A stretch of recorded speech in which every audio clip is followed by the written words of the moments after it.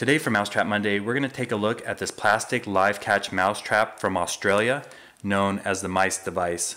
Let's see if we can get Jerry, our gray mouse, to go in there.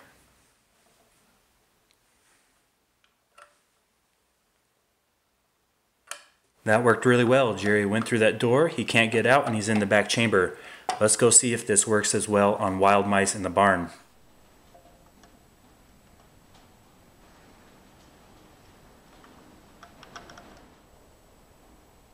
The mice device mousetrap from Australia works. We got 2 mice in there. We set it up in the barn. They went in to get the bait and got caught. We're going to release them since this is a live catch trap, so we'll lift up this lid just like this and let them go. Ooh, that one has a botfly maggot in its back. That's kind of gross. Come on guys, you're free.